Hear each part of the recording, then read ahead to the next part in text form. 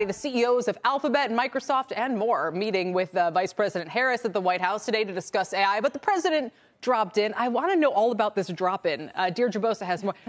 Is it the nature of his drop-in? Does he say something in passing? Why do they even have this summit, Deirdre?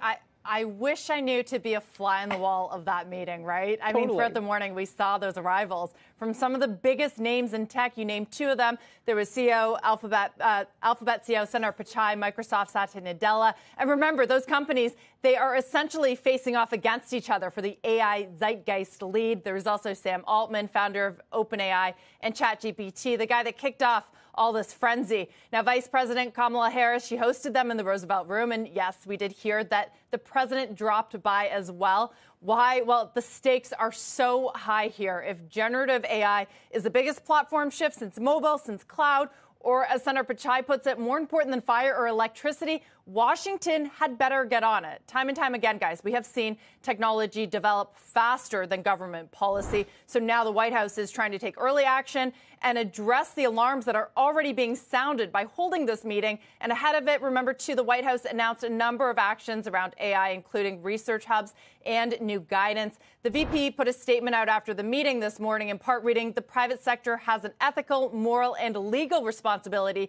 to ensure the safety and security of their products. And, you know, guys, the private sector probably pointing the finger right back at the government, saying that they have this responsibility as well. They're all trying to figure it out as it moves so very quickly, something I think I say every single day on this program. Well, and Lena Khan had that op-ed, maybe New York Times, where was it, the last couple of days? So if you had to guess, Deirdre, as we read through her comments, there's this meeting at the White House. This is all pointing in the direction of some kind of platform legislation that seems to be coming.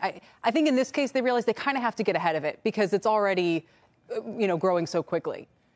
They got to get ahead of it because of so many missed opportunities in the past on areas like social media. I'm skeptical, and I think many are skeptical. Maybe that's warranted because the technology just develops so quickly, and public policy takes so much longer to develop. But maybe encouragement, perhaps, that this meeting happened today.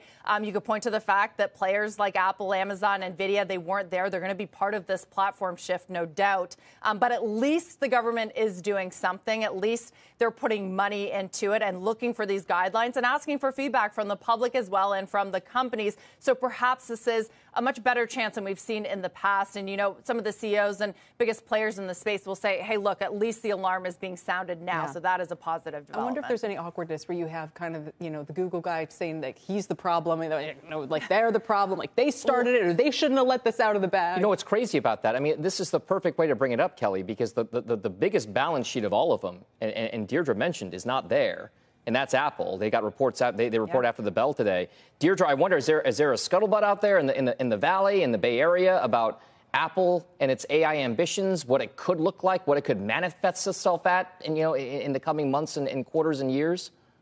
I don't think that anyone doubts that Apple is going to be a player here. You had Tim Cook a few years ago referring to its secret car project, saying it's the mother of all AI projects. It's even developing its own artificial intelligence chip.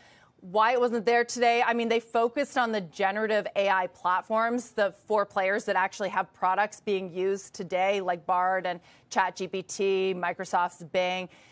So maybe there's a good reason that some of the other guys weren't there, but certainly you're going to want to watch tonight what Tim Cook has to say about their efforts. I think it was only mentioned 5 times on the last earnings call, but you can bet it's going to be mentioned a lot more tonight. I think it was mentioned dozens of times between Microsoft and Alphabet during their earnings calls. Dozens and dozens.